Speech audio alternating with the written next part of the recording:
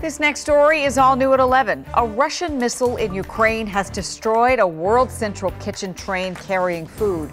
No one was injured, but it is just heartbreaking when you think of all the hard work from Jose Andres and his team.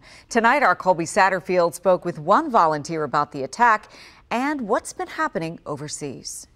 Tonight, another attack against the World Central Kitchen's humanitarian efforts in Ukraine. The second attack in 4 months against D.C.-based celebrity chef Jose Andres' frontline Ukrainian kitchens.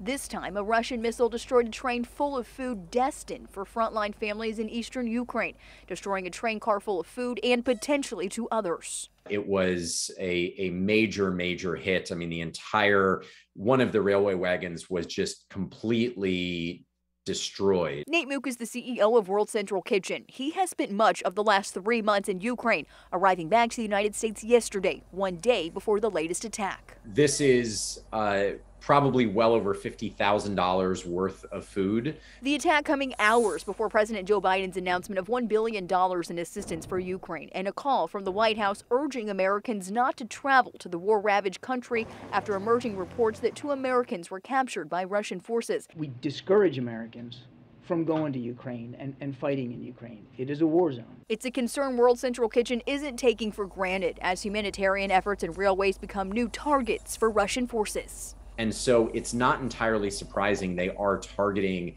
the railway wagons. Now, they're also targeting humanitarian supplies like food. And so, again, we're going to be very careful.